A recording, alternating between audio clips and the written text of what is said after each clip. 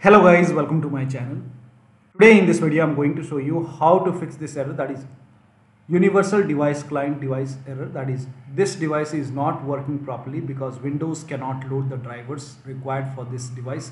Error code is 31. So if your universal device client device is not working properly because of this error message, then please follow the steps shown in this video. To fix it, make a right click on the start menu and then click on device manager to open device manager.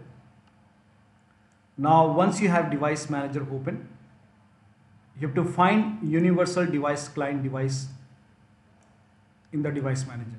So it may be under system devices, so find it under system devices. In my case it's not there. Under system devices you might see universal device client device, so you have to find this device in device manager. Now once you find it, you have to make a right click on it. So you will see it like this, universal device client device. Make a right click on this. I'll show you as an example with some different device. So make a right click and then select properties and then go to the driver tab. Now over here, once you go to the driver tab over here you can see universal device client device properties, and over here you can see the option which says rollback driver.